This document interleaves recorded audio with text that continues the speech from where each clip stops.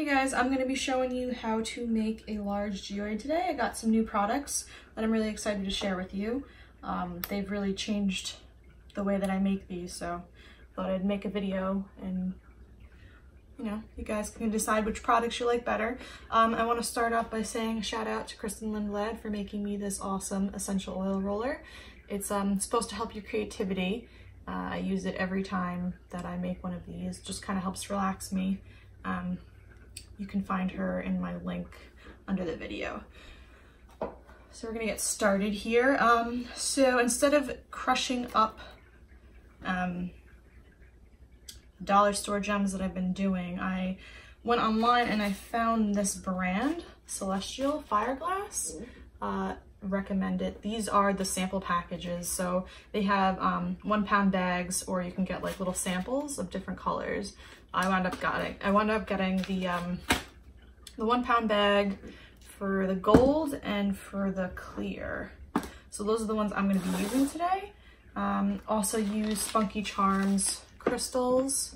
I really love the quality. They're super clear, so you don't really get that cloudy effect. I've ordered different ones and they were just not the same quality, so I stick with these. Also shout out to Aga Art Studio for making these gorgeous pigments. This gold pigment changed my life. I can't wait to show you guys what it does. She also has some crystal pigment and then the cream. We are going to be making a turquoise geode, just using regular turquoise paint. You can find that at the dollar store, Target, whatever. Another game changer is this white dye.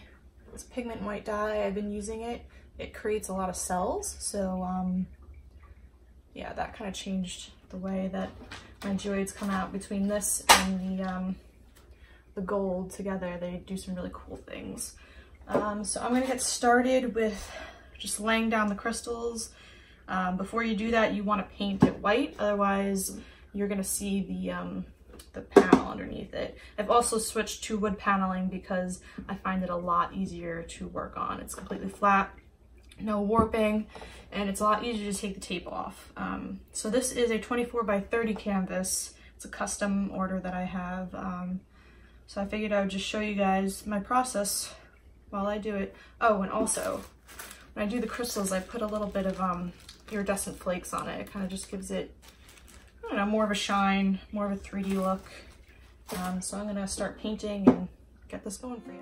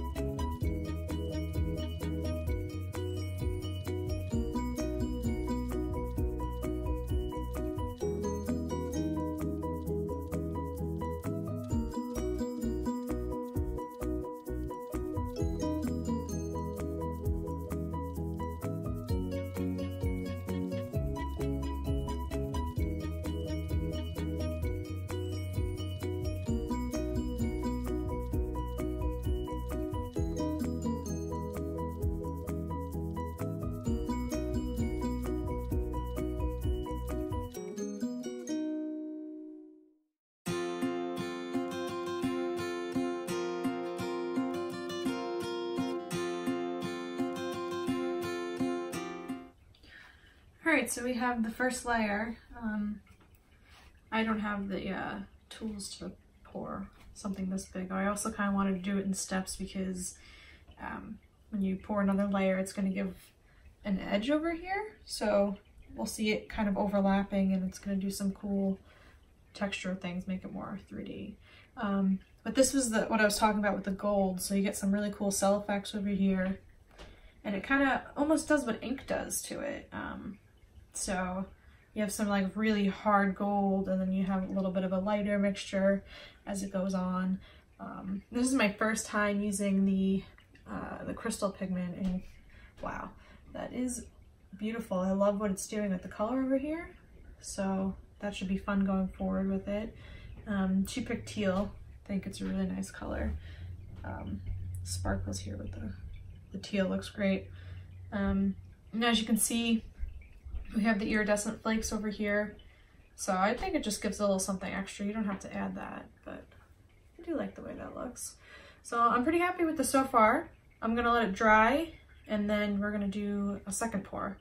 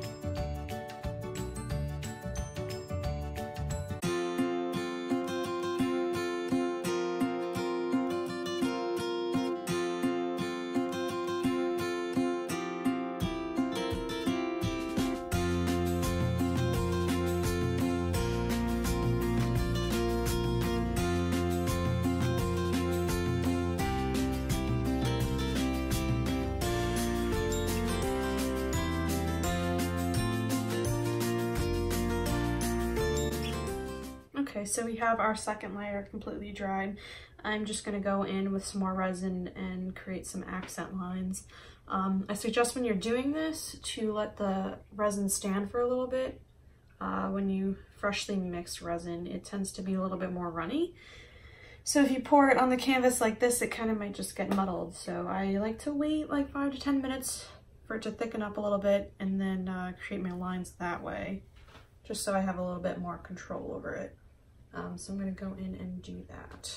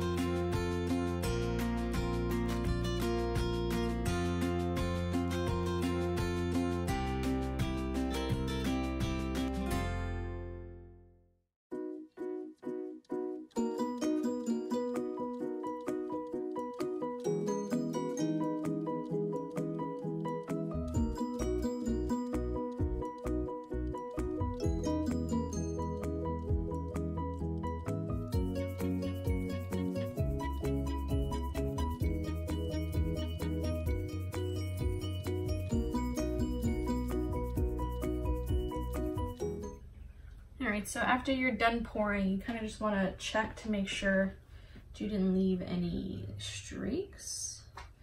I don't know if you guys noticed that the blue started getting really gunky quite fast.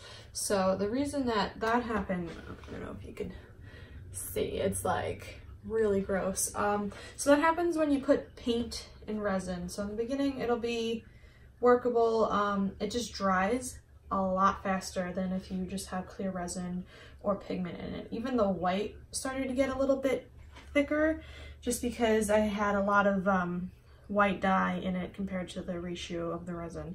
So the gold lasted quite some time. It's still a little runny. So just be aware of that. If you use paint, that it will harden faster. So keep that into consideration. I mean, like, it's almost hard already. So it'll cure fine. You know, just don't wind up getting screwed by that. So yeah, I think I'm pretty happy with the way this came out. I wanted to add more blue because I just felt like there was too much white on here. But I'm gonna let this sit, and then I'm probably gonna come back in with a gold marker and do some accents. Hey guys, we're back. I took a liberty of finishing the surface with some paint markers and a Sharpie marker. So I'm gonna show you a close-up of all the details and the cells that I was able to get. So this is a close-up of the glitter pigment and the white dye and what kind of happens when you overlap it on a different color.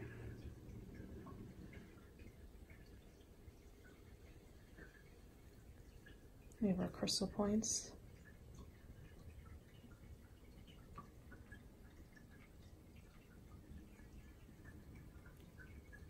So yeah, like this blue line over here is just some paint marker and some outlines on this gold. Just gives it a little bit more detail.